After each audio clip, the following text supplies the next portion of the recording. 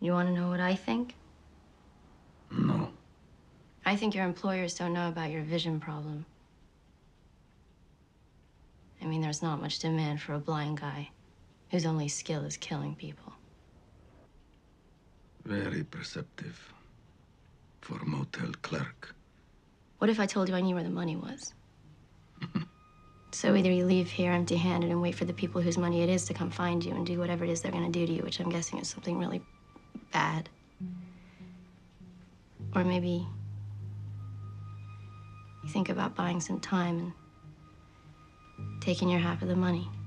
You have no idea how in over your head you are. And you have no idea what it's like to have a child to feed and no place to go. I've been on my own since I was 15 years old, scrambling for cash, and nobody gives a fuck. And I'm not gonna do that again, and I'm not gonna do that to my daughter.